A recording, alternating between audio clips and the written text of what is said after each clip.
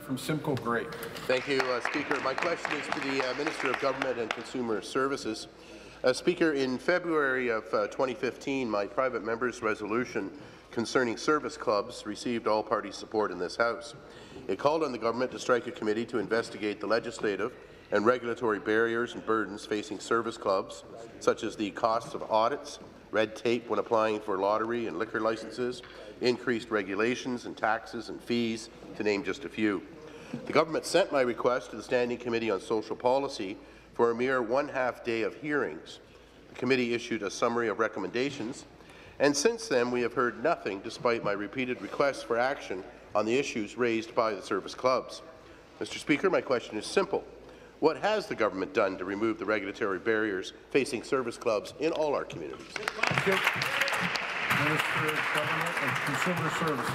Thank you, Speaker. And I want to thank the member for the question. I think we all agree that service clubs play a very important role in our communities, and I congratulate the member for bringing the bill forward. And our government is very committed to looking at reducing regulatory burdens, red tape, that affect the role that groups like this play in our community. So I haven't heard from the member on this recently, so I'd be pleased to discuss with him the next steps. And I, as I say, am a strong advocate for making things easier, especially our not-for-profit sector. Speaker, the member will know that the not-for-profit corporation has received royal assent, and these kinds of files are very important to me and to our communities. Thank you. Supplementary, the member from Parry Sound, Muskoka. Thank you, Mr. Speaker. Again, to the Minister of Government and Consumer Services. The Rotary Club of Bracebridge has told me this government's ridiculous rules are creating unnecessary obstacles to fundraising. The Rotary Club of Bracebridge raises money for local events and causes and to support local families in need. Every year, they raffle off a car. This year, they added a duck race, but they are unable to get a license to start selling raffle tickets for the car until the duck race is over. That means they will lose 2 months of time for selling the raffle tickets for the car. Speaker, the committee heard about these issues more than 6 months ago. As life gets harder in Ontario under this government, communities and families rely more and more on service clubs for help. Speaker, why has the minister not made the recommended changes to help these volunteers who are trying to raise money for such worthy causes? Question. Thank you. Minister. Minister of Finance. Minister of Finance. Thank you, Mr. Speaker. The members opposite are highlighting a very important point.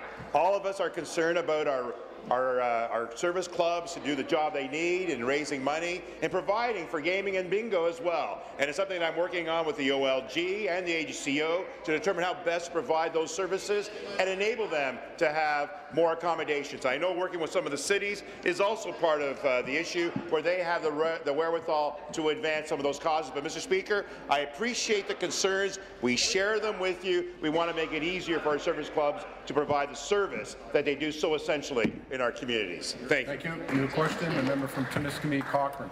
Thank you, Speaker. My question is to the Premier. Yesterday, we learned that a brokerage in Hong Kong is advertising condo units with a promise to pay the non-resident speculation tax on the investor's behalf. This completely defeats the purpose of the tax, but the Minister of Finance says it's fine because the government is still getting paid.